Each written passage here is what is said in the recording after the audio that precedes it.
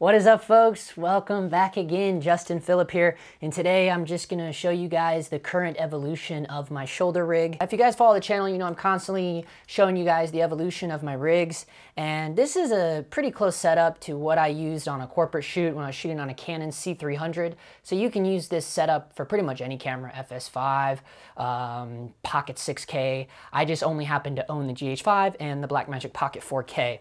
So we're just going to be looking at this beast of a setup today. And it's pretty rad, actually. I got all the ingredients that I would want or that you would need, and we'll just start breaking it down and get right into it. At the base of this thing is the Pocket 4K. Also, I should say that none of these companies sponsor me or my channel or this video. I'm not trying to sell any products for any particular company. It's just, you know, these are the tools that I like at the current moment since the publishing of this video, and it's just kind of what I'm rocking right now, and I just like to share my experience, strength, and hope with all of you fellow low-budget independent filmmakers. I have a V-mount on here because for me it's the way to go. This is a P-tap, like a P-tap hub. So this is, you know, you plug in, like I'm limited to only 2 D-taps on this mount. So you can pick up this little accessory cable, and actually John Schweigart hooked me up with this, and if you haven't seen his little pro tip series, he shares some tips and tricks with us with his cinematography skills, shooting music videos and feature films. Links down in the description below. I highly encourage you to check that out. But I was working with him as a first AC and like a camera tech, and he hooked me up with this little P-tap hub, and you can essentially turn 1 D-tap into 4 D-taps, and that's really great. And it's good for me because I have my Pocket 4K P-tapped out, I have the smallHD 502, and then I have the Nucleus Nano, all going on to the V-mount battery. Now, if you saw my last, one of my latest videos, I showed you guys how I ditched Atomos and I'm all into smallHD now. And that video was me talking about what I believe was the most slept on smallHD monitor, probably of all monitors, the 702 OLED. That screen was really large for any of my setups. It didn't really work for my shoulder rig. As you can see, it was just too wide because the 702 OLED is actually a little larger than 7 inches. I think it's more like 7.2. It's somewhere between 7.2 and 7.7 inches. It's a large monitor. Great for a director's monitor, but not so great for onboard monitor, in my opinion, especially when, you know, I'm kind of compact here. So I found another local DP here in the LA area and traded him my 702 OLED package for the 502. And you'll see here, I got the sidefinder on here.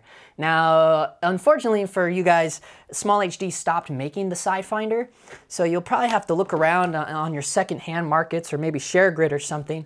But man, I love it. As you can see, I can go here or I can go here, and everything's ready to go. I have my Nucleus Nano over here, and I'm just...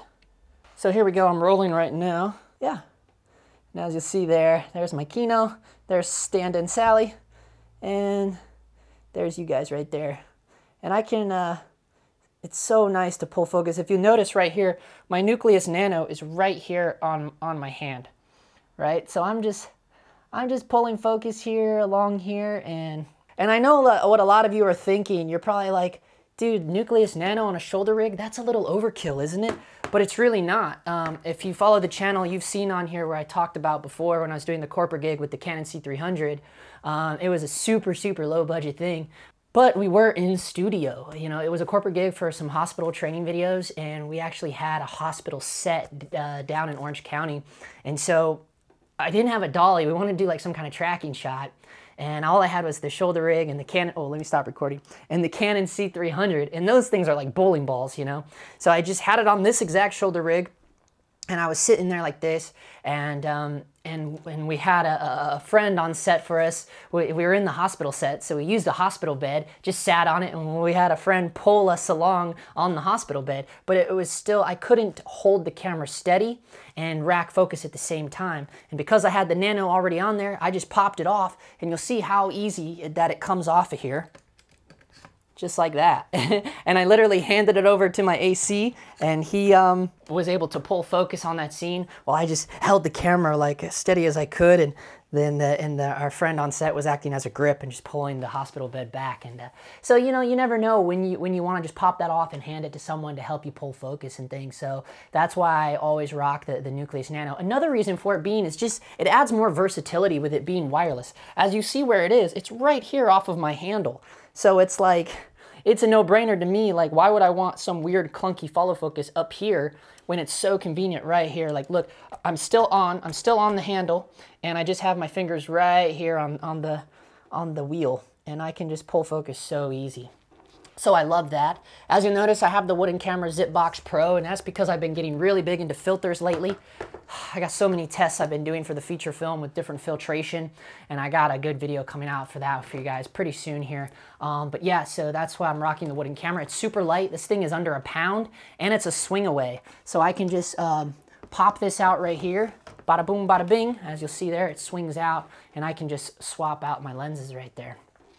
And I keep the nicker on it just because I've been collecting Zeiss lenses, and they're all different sizes. So the nicker is just easier to accommodate all those different Zeiss lenses. Let's talk a little bit about the 502.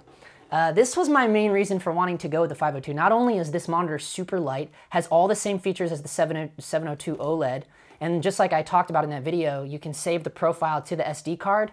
When I traded that OLED for the 502 from the guy, I just took my SD card out, popped it in here, updated his firmware because he was a little behind on that.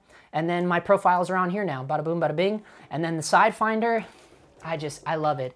You know, when I used to film with the original BlackMagic Pocket Cinema camera, the Super 16 one, that camera was a 1080p only, and I had this Zacuto, EVF. And it was kind of old school, but the Zacuto EVF could only accept a 1080p signal, so it worked out perfect with that particular camera. And I've just been missing an EVF ever since then. It's been hard, you know, if you want to not spend like over $1,500 for one. And it just made sense to, this sidefinder is perfect with the 502. And as you'll see here, now here's the coolest part about the sidefinder. And I know this isn't newest tech because they don't even make this anymore, but I just like talking about it. It comes with a little remote, and the remote I can control all of the monitor settings, and this can literally be anywhere. I could like Velcro this somewhere, or I don't know where to put it, but I'll figure out somewhere to put it. I haven't really figured out where to put this thing. It does have a little belt clip on here, but I just think that's a cool little feature, you know? But yeah, and keeping versatility here, and this is still on the same setup. You kind of have to be watching all of my rig videos to follow along, because I don't want to break down all this stuff for people that have already been on the channel. So if you haven't seen my other rig videos leading up to this one, I'm going to put links to all those down in the description below, and it's kind of fun to see the evolution of not just this rig, but also kind of the channel in general. But yeah, and then this, you know, this is still on this, so this still tilts like this, so I can easily just whop, whop, whop, whop. And a lot of these things are smallRig, and I'll have links to all these little parts down below if you're interested in checking any of them out. And yeah, but I really love the placement of this Nano. I love the placement of this. And if you'll notice, this weight, I can go all day with this. This V-mount is just acting as a counterweight, and I got the camera directly above the shoulder pad here. So all the weight is just directly on my shoulder, and I could easily just rock this all day, and I have. Yeah, so I just thought I would share that with you guys. I wanted to talk about a few things there, you know, the multi-P tap out, and mainly this the 502 sidefinder. I just think that's a great, the best part about this thing is that, you know, people want to talk about nits and everything. Well, you don't have to worry about that anymore. You know, I'm out in direct sunlight. Woohoo, here we go, boys. And this thing still flips out. So if you go inside or someone wants to look and take a peek, I just thought I'd share that with you guys, and you can check out the new rig, and leave me some comments down below. Let me know what you think. I got a lot of complaints about my my cable management in some of the past videos, because, you know, I was just kind of more excited and just throwing the videos up. So now this time I you know, they're still a little wild. The problem is they're too long for my liking, so that is a problem. But you know, little Velcro straps help kind of try to maintain all the cables. It's a lot more cabling than I would wish for. I mean, it's pretty nuts in terms of wires and things, but all in all, it's still a pretty compact rig. It's super light because the 502 keeps it light. The actual matte box is really super light, so everything is still really light here, and a lot of the weight is just counterweight in the back.